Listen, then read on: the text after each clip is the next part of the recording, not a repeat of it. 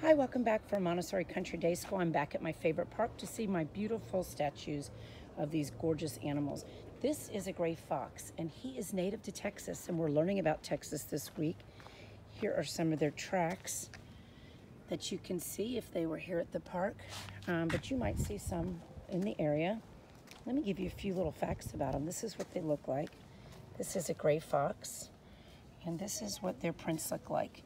And the fox weighs about 7 to 11 pounds and lives 6 to 8 years. They are also nocturnal, so if you're out and about, come visit this beautiful park and see these beautiful statues.